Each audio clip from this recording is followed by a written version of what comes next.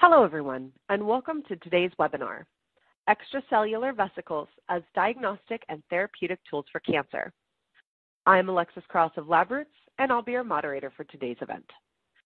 Today's educational web seminar is presented by LabRoots and brought to you by Thermo Fisher Scientific. To learn more about our sponsor, please visit www.thermofisher.com. Now, let's get started. Before we begin, I would like to remind everyone that this event is interactive. We encourage you to participate by submitting as many questions as you want at any time you want during the presentation. To do so, simply type them into the Ask a Question box and click Send. We'll answer as many questions as we have time for at the end of the presentation.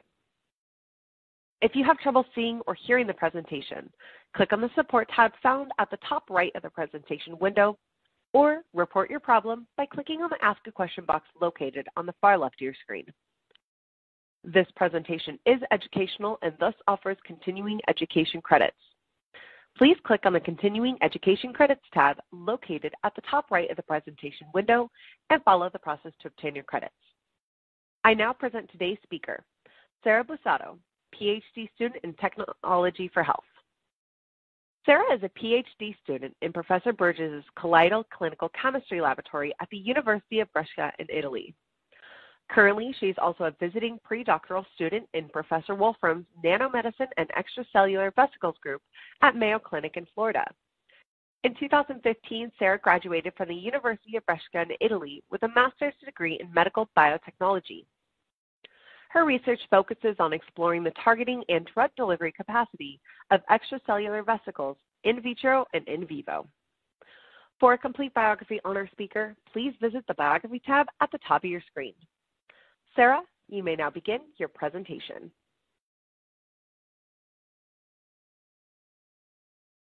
Hello, everyone.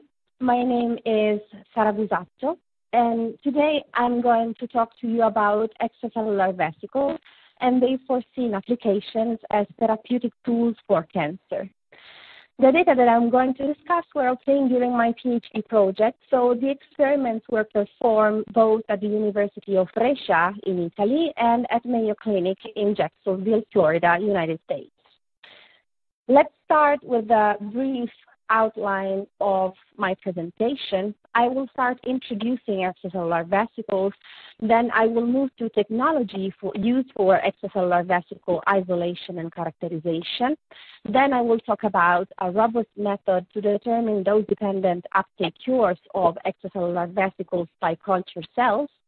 Then I will talk about extracellular vesicles as a source of new liver cancer biomarkers, and as the extracellular vesicles as supporting lipid bilayer.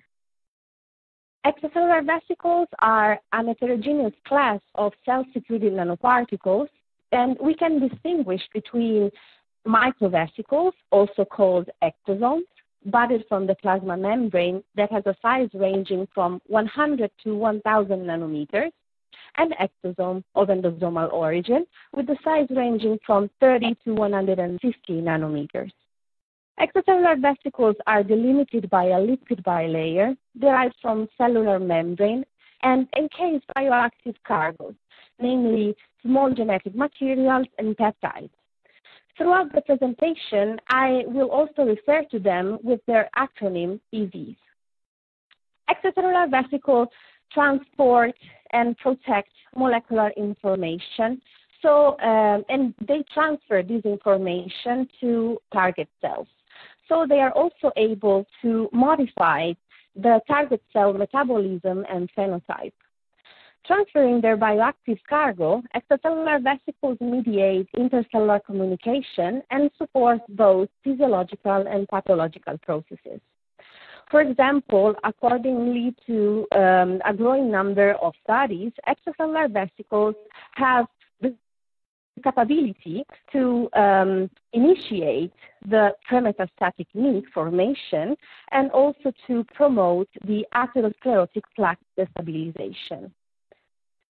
In the past years, Due to the central role that they play in the cell communication, extracellular vesicles started to be envisioned as a valuable cell-free strategy for various biomedical applications. For example, we can use extracellular vesicles in diagnostics as source of new biomarkers or as a material to build a biosensor. Or also we can use extracellular vesicles in therapeutics. For example, stem cell-derived extracellular vesicles can be used in regenerative medicine, or extracellular vesicles can be also used as drug delivery vehicles, or again, they can represent the target of therapy. Extracellular vesicles can be isolated from many different biological fluids. The biological fluids are complex biological matrices composed by a plethora of other nano-sized biomaterials that can overlap in size and density extracellular vesicles. Therefore, we need to be really careful doing the extracellular vesicle isolation in order to not concentrate together with our EVs other nanoscale molecules and objects that may act as contaminants in the final formulation. Of course, contaminants can change the overall physicochemical properties of the formulation and may affect the final biological sample activity. In fact, contaminants can exert a biological function in concomitance with extracellular vesicles, emphasizing or hiding extracellular vesicle function and causing also artifacts and misleading results. The simplest matrix that we can use to separate extracellular vesicles is the cell culture medium. That is considered simple since we can control its composition. But we can also process more complex biological fluids, such as patient-derived samples that require much more attention. In order to separate extracellular vesicles, we can apply different protocols or isolation strategies, according both to the sample volume, but also to the sample application. The widely used methods to process large volume of sample is, for example, ultracentrifugation. But if we need to process, let's say, smaller volume of sample, we can also use commercially available isolation kits based on polymer precipitation. And, for example, also gradients made of sucrose or udixanol, or also size exclusion chromatography. The choice of the proper isolation method is not trivial, as shown by this following data. In this work, we isolated extracellular vesicles starting from the same volume of the same sample, namely 1 ml of serum from patients affected by multiple myeloma. Extracellular vesicles were isolating using different techniques. Serial centrifugation and ultracentrifugation, named as UC, polymer-based precipitation kit, named as KIT, sucrose and udixanol gradients, named as SG and IG, respectively. As you can see, after the isolation, samples were analyzed by Western blot analysis to visualize typical EV markers. Interestingly, all the samples show characteristic EV biomarkers corroborating the presence of theoretically comparable and consistent EV population in all the 4 different EV samples. But if we further evaluate the samples, checking, for example, their microstructure through atomic force microscopy, we can see that the sample isolated through ultracentrifugation and or with the precipitation kit display a thick matrix that surrounds our extracellular vesicles. In contrast, the preparation from udixanol and sucrose gradients do not present any trace of residual matrix. So we analyzed also if the matrix present inside the preparation influence the preparation's final biological activity. We specifically analyzed the NSKB nuclear translocation induced in endothelial cells after the exposure to extracellular vesicles isolated from serum of patients affected by multiple myeloma. Cells were incubated with the preparation, isolated through UC and precipitation kit. And as you can see, they did not show a significant NFKB nuclear signal. In contrast, the cells incubated with the pure EV preparation obtained from iodixanol and sucrose gradients showed a strong NFKB nuclear translocation signal.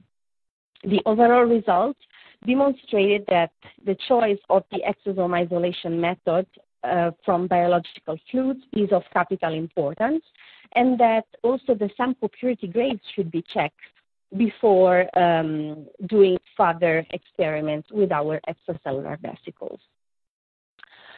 Other than the previously cited isolation methods, there are also other techniques that are now used to concentrate extracellular vesicles from biological fluids. For example, tangential flow filtration is a size-based technique used to concentrate extracellular vesicles.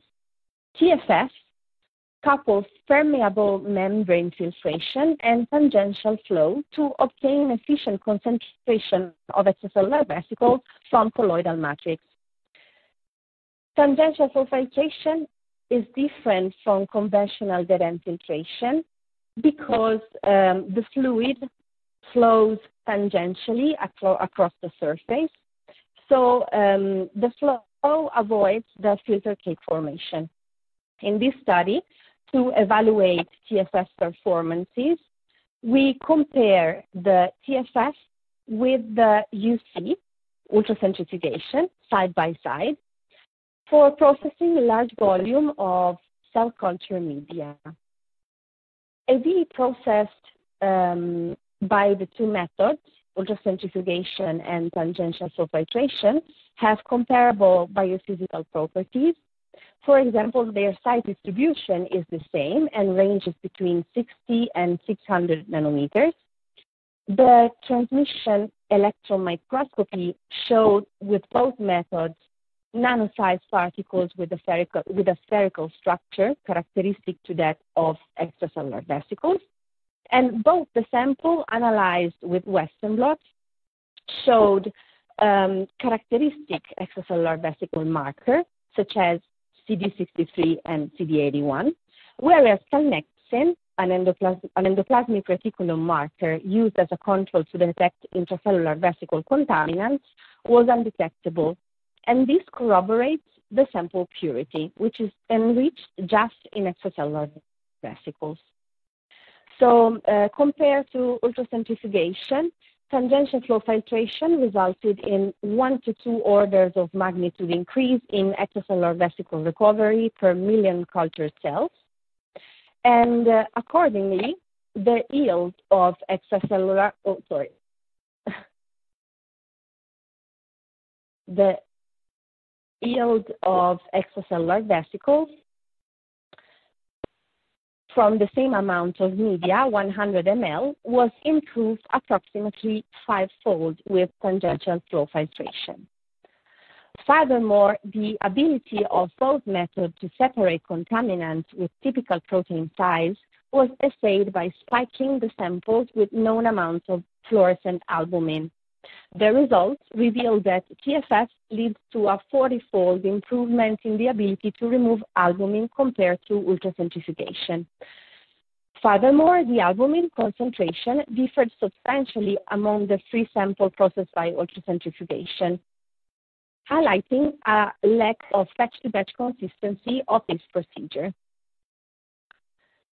So once we are able to properly isolate and characterize a formulation of extracellular vesicle, we still need to determine our sample concentration. In fact, the titration of our sample is fundamental, as demonstrated by this work, which proposes a robust method to accurately determine dose-dependent uptake curves of extracellular vesicles by cells.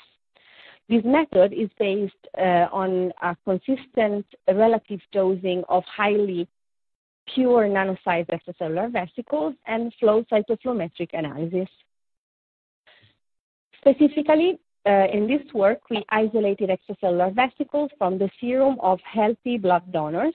After the isolation, we labeled the vesicles with a green fluorescent lipophilic probe, and then we incubated growing dosing of vesicles with different types of cancer cells, both human and mouse cancer cells.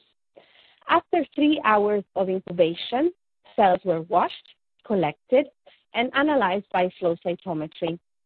The positive to fluorescent cells were the cells that performed EV uptake.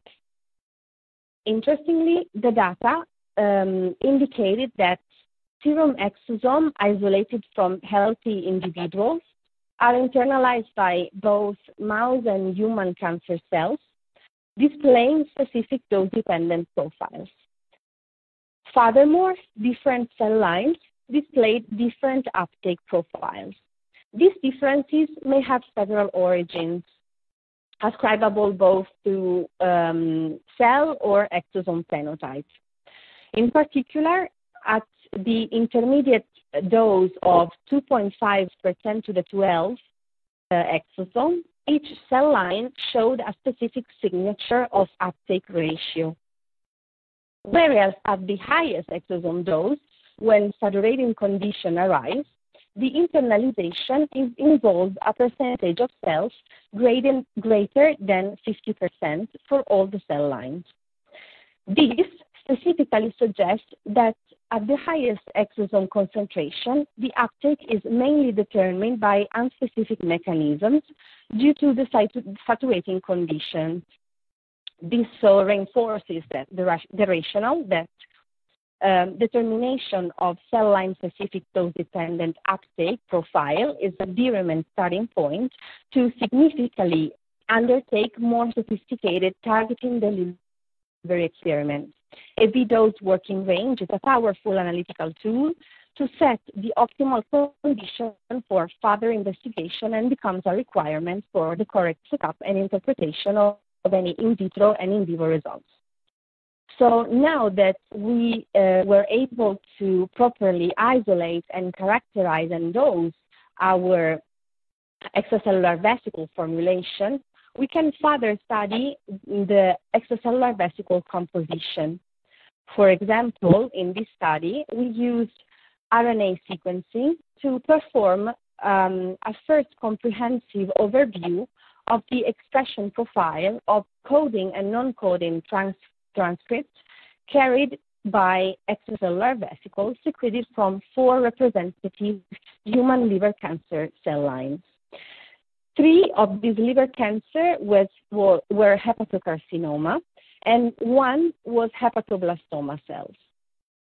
The characterization of the RNA cargo encased in the extracellular vesicles secreted by these 4 liver cancer cell lines may bring to the identification of new diagnostic markers useful as liver cancer diagnostic or prognostic markers. We know indeed that liver cancer is one of the major causes of cancer-related death, and its early diagnosis can significantly improve the 5-year patient survival. The results highlighted high heterogeneity across the small extracellular vesicle RNA content of the 4 cell lines. And specifically, if we look at the extracellular vesicle microRNA content, we can see that among the 10 most abundant microRNAs, which account at least 50% of the extracellular vesicle microRNA cargo, some microRNA were consistently present across all 4 EV populations. And specifically, microRNA 21-5P was the most expressed across all the samples. Interestingly, microRNA 21 was already found to be secreted through extracellular vesicles and overexpressed in serum and plasma sample of patients affected by liver cancer. This corroborates the hypothesis that these microRNA can represent a good circulating, non-invasive diagnostic and prognostic liver cancer biomarker. HUH6 extracellular vesicles, which are hepatoblastoma extracellular vesicles, carried instead the most specific subset of microRNAs, missing or encasing low concentration of microRNAs, which were particularly abundant in the other extracellular vesicle samples, and carrying a unique subset of other microRNAs, such as the microRNAs 371, 372, and 373 cluster. This is a cluster that has been already specifically linked to human embryonic stem cells and is directly associated to embryonic carcinoma. Hepatoblastoma cell line, HUH6, is considered to be an embryonal tumor and overexpress also microRNA 373 and microRNA 371. So the high abundance of these microRNAs cluster in extracellular vesicle released from hepatoblastoma cells confirm the hypothesis that these microRNAs, which had already been proposed as a blood-based biomarker for more aggressive tumors, may also be good candidates as hepatoblastoma markers. This last example instead talk about another application of the extracellular vesicle. Specifically, in this case, we engineer our extracellular vesicle synthesizing the first supported lipid bilayer made with extracellular vesicles. And I will call it with the acronym EVSLB. The EVSLB patterns in 2 dimensions the key properties of extracellular vesicle membranes, which present intermediate complexity between synthetic mimics, such as liposome, and natural cell membranes, and have the innate link to phenotype and function of the originating cells. So for this reason, we investigated the formation pathway and the properties of the VSLB, and we synthesize our VSLB starting from nano-sized extracellular vesicles purified from TRAMP-C2 cells, which are a prostatic cancer murine cell line used as a model for prostatic cancer. So extracellular vesicles were separated from cell culture media of TRAMP-C2 murine cells, and they were carefully characterized. TRAMP-C2 extracellular vesicles displayed all the characteristic extracellular vesicle biomarkers and were free from intracellular nano-sized contaminants. They were also round-shaped and nano-sized. And we also investigated the topography of some of these proteins inside the extracellular vesicle structure, performing a dedicated dot plot assay with and without the detergent. The presence of the detergent is fundamental because it disrupts the EV membranes and probes both membrane and cargo proteins, whereas the assay performed without the detergent leaves the extracellular vesicle intact and thus selectively probes the membrane proteins with outside-oriented epitopes.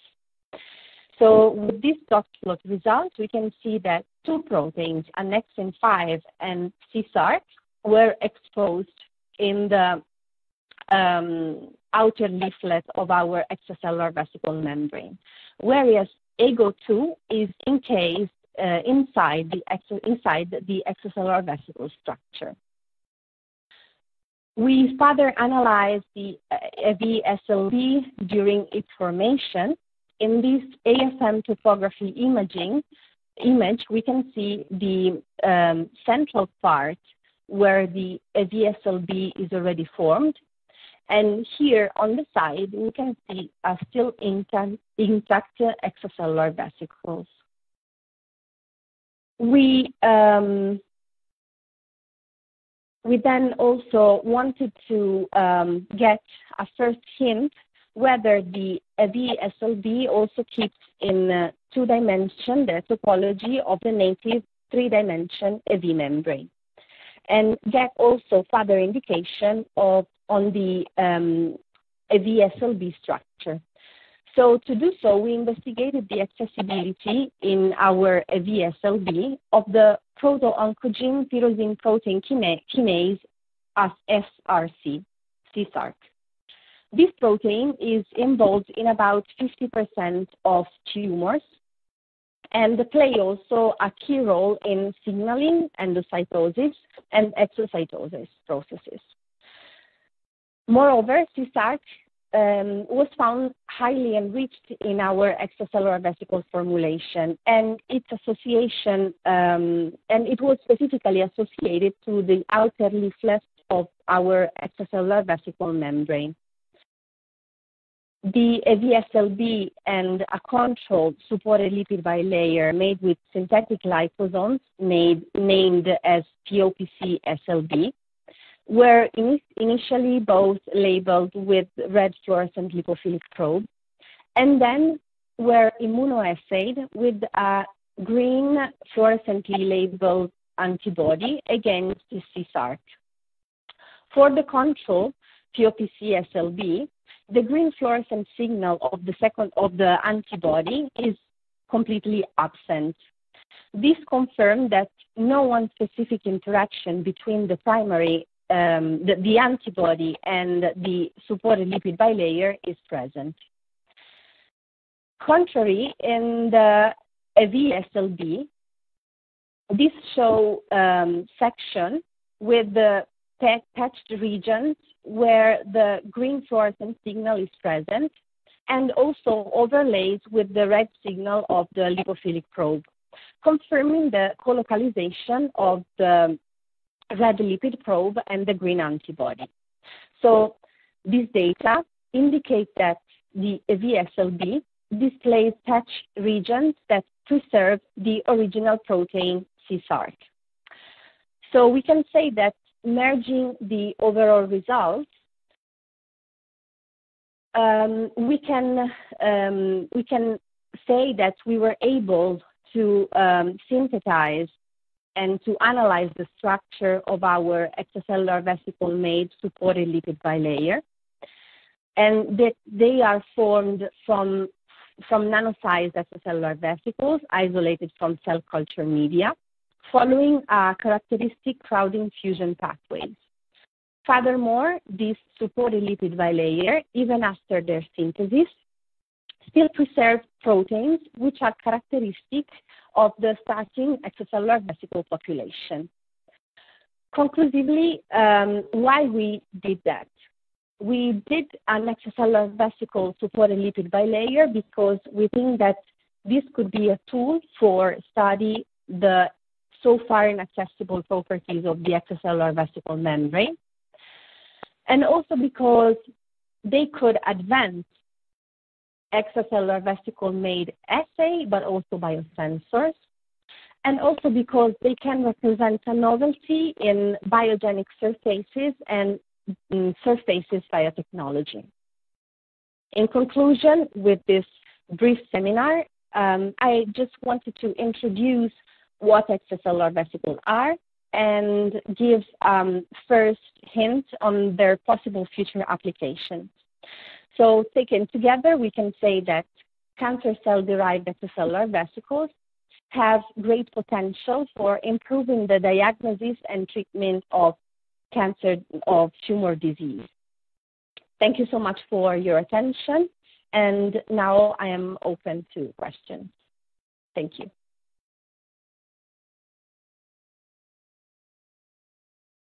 Thank you, Sara, for your informative presentation. We will now start the live Q&A portion of the webinar. If you have a question you'd like to ask, please do so now. Just click on the Answer a Question box located on the far left of your screen, and we'll answer as many of your questions as we have time for. So let's get started. Our first question is, we can use different approaches in order to separate EVs from their matrix. Are they always invasive towards sample properties? So hello, everyone. Yes, as I said during the presentation, we can use many kind of different isolation approaches, and some of them are well known to affect specifically the structure and therefore also the properties, such as, for example, ultracentrifugation. Sometimes ultracentrifugation has a poor yield also because during the sample processing we damage and so lost a lot of our extracellular vesicles.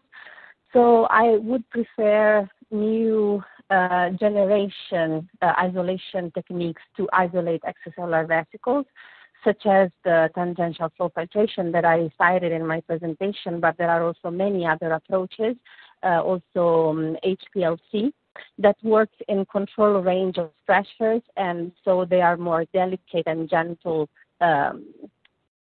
with the biological samples. Now, our next question, Sara. Can I know TFS cutoff range for exosomes enrichments?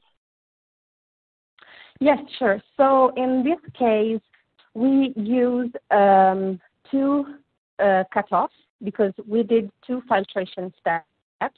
In the first filtration step, we used a cutoff that eliminated all the particles with a size above 600 nanometers. And in the second step, we eliminated all the particles with a size below 30 to 40 nanometers. So we kept the population that surely goes between 50 nanometers and 600 nanometers. Why do you not analyze exosomes directly instead of interactions with them with the cells and then analyze? Well, thank you for this question because it's really clever. So in 2 words, resolution issue, because when we want to visualize a particle, a fluorescent particle with a size below 200 nanometers, the resolution that we need must be really high, really powerful. So in this case, we wanted to use instead 2 methods, such as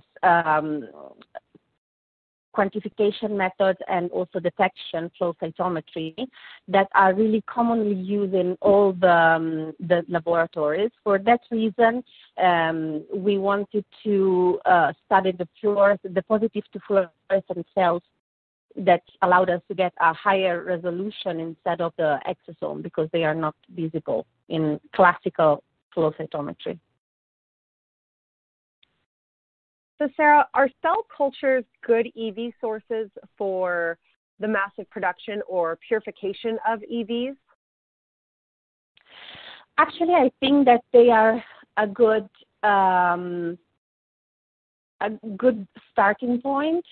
I mean, they are a simple biological system. Of course, we can move them to 2D organoids and so on. But let's talk about just a simple cell culture is a good starting point because it allows to get high volume of biological fluids from where we can get our extracellular vesicles.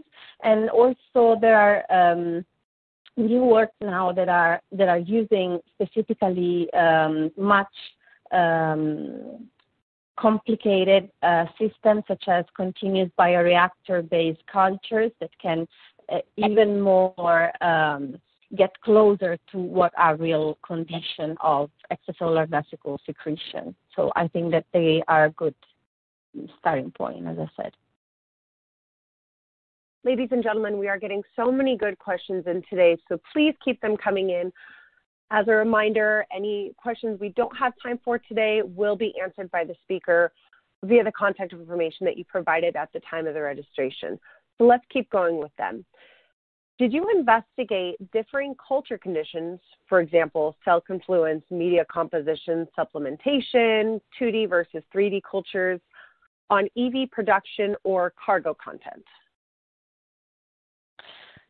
This is a really interesting question. So, yes, we investigated at least the productivity of the cells in different conditions and how it varied the extracellular vesicle secretion. And I can say that seeded cells that are 100% confluent do not produce a lot of vesicles as if they are, let's say, 60 to 80% confluent, because so in that case they need to communicate between each other, so they secrete the vesicles.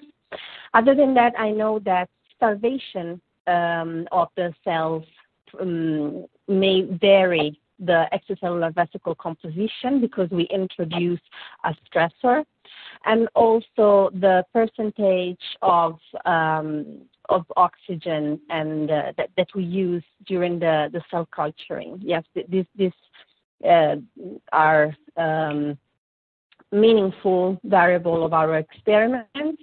I never investigated instead 2D and 3D, the difference between 2D and 3D cultures, but this is a really interesting point. Thank you. So our next question is a two-part question. Could you please talk a little, could you please talk a little about imaging of extracellular vesicles and what is considered state-of-the-art for imaging of isolated vesicles?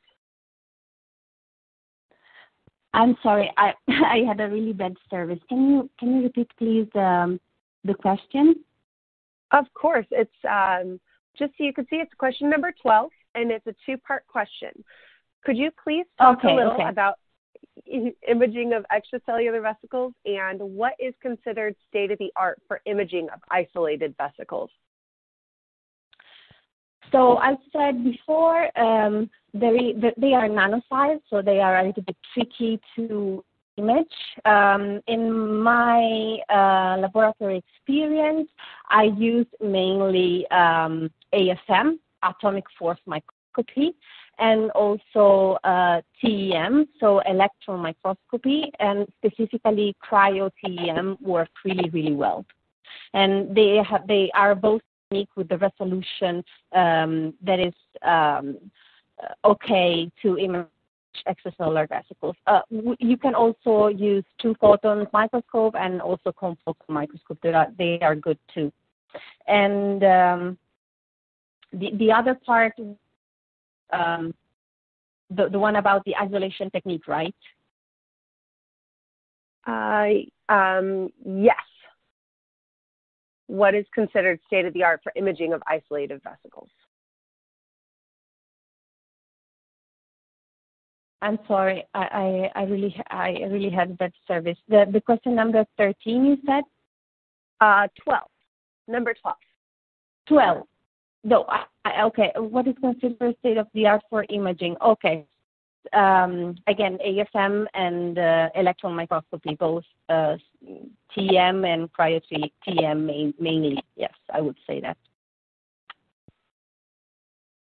So, Sara, our next question. Is there any difference between the exosome isolation technique used with adherent cells compared with suspension cells? To my knowledge, I would say no. The only thing that you want to be sure is that you eliminate all the cell and cell debris. But either if you use differential centrifugation steps or if you use size-based isolation methods and so on, all these isolation approaches allowed you to discard first cells, dead cells, and cell debris, and then proceed to extracellular vesicle isolation. So, no, there are no difference to my knowledge, at least. So our next question is, again, a two-part question. Do you find that Okay. your cell culture process affects EV yield? And the next part is, does your cell culture preparation need special media, supplements, or any other form of optimization to grow cells that will give you a high yield of EVs? So, as said before, yes, something is really, some parameters during cell culture are really important to have also a good yield during your harvesting. For example, the cell confluence and the cell media may vary accordingly to the culture cells, of course. Another suggestion that I have is to use special commercially available FBS, fetal bovine serum, as a supplement, or that is specifically depleted of endogenous extracellular vesicles. So you won't have them as contaminants of your preparation, because of course they won't exert their own biological activity, and you don't want that. And these two are the main comments. Now, cell culture conditions partially mimic the body condition, but do not reproduce the same environment. Do cultured cells produce the same vesicles as the cells in their native environment, as in like a tissue or organ? Unfortunately, no. The conditions are really, really different. We can mimic just few parameters and not all the organ or tissue environments, so they are different. But even if they are different, they can still represent the originating tissue, and everything depends on the application that we envision for our extracellular preparation and extracellular vesicle-based experiments. So the simple answer is no, but we can still use extracellular vesicle derived from cell culture as a good mimic. And it looks like we have time for one more question. Are intracellular payloads specifically incorporated into EV, and with which mechanisms? So apparently both membrane components such as protein and extracellular vesicle payloads such as microRNAs or generally non-coding RNAs are specifically loaded into the vesicles. This is mainly because vesicles do not contain all the RNAs and all the proteins, or they do not have an heterogeneous representation of all the proteins and all the RNA content in the secreting cells, but they just encase and represent a meaningful selection of the proteins and the RNAs that we can find in the secreting cells. And specifically, for example, in the work talking about liver cancer cells, microRNA content and non-coding RNA content, we found that comparing the microRNAs that we found enriched in the cells and that the one that we found enriched in the extracellular vesicles, some of them were not detectable in the cells, but only in the extracellular vesicles. And that for us means that there is a specific selection of some microRNAs that are directly loaded and secreted through extracellular vesicle mechanism. Thank you, Sara. Do you have any final comments for our audience? Well, I would like to thank everybody. Thank you for attending this webinar. I hope that you found it useful and interesting. It was a pleasure for me to be part of this amazing project, and I would like to thank you all again. Thank you again, Sara, for your time today and your important research. We would also like to thank LabRoots and our sponsor, Thermo Fisher Scientific, for underwriting today's educational webcast. Before we go, I'd like to thank the audience for joining us today and for their interesting questions. Questions we did not have time for today and those submitted during the on-demand period will be addressed by the speaker via the contact information you provided at the time of registration. This webcast can be viewed on demand through May of 2019. Labyrinth will alert you via email when it's available for replay. We encourage you to share that email with your colleagues who may have missed today's live event. Until next time, goodbye.